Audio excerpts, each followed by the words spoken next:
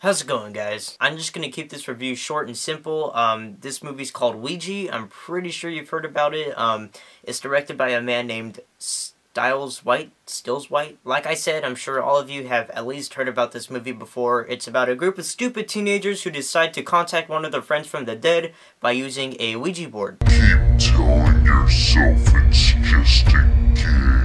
But yeah, that's pretty much the whole movie. You get the idea. It's as generic and predictable as you think it is, and it's really nothing new. Just a horror movie about a stupid group of teenagers who end up dying one by one, and we've all seen that movie 1,000 times before. Seriously though, the movie's very predictable. You already know what's gonna happen on the next scene. For some reason, the old lady from Insidious is in here just to be in here, I guess. I really don't know. She doesn't really make the movie any better if that's what they were trying to do. It's a pretty bad movie and there's nothing new. The acting's bad, the writing's bad, there's very little scares in here. In fact, this movie's very laughable. There are parts in here where the movie is funny, but they aren't supposed to be. And it's not good when you make a movie that people are laughing at for all the wrong reasons and they're supposed to be taking it seriously.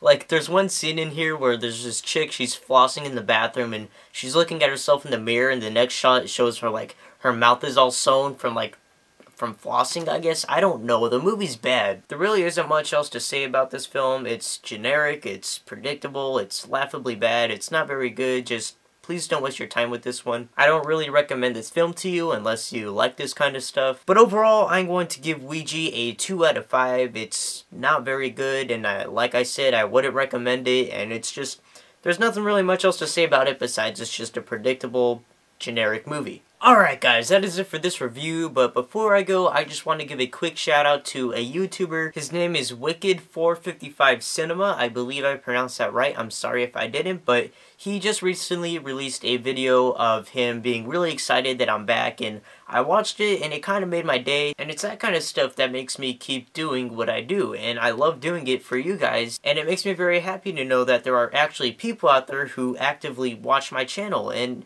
I really appreciate it. So thank you guys so much for, watching my videos, and thank you to Wicked455 Cinema for that awesome video. And now that is it for my review, guys. Thank you so much for watching this review. Do not forget to leave a comment down below on what movie I should review next, and I will see you guys later.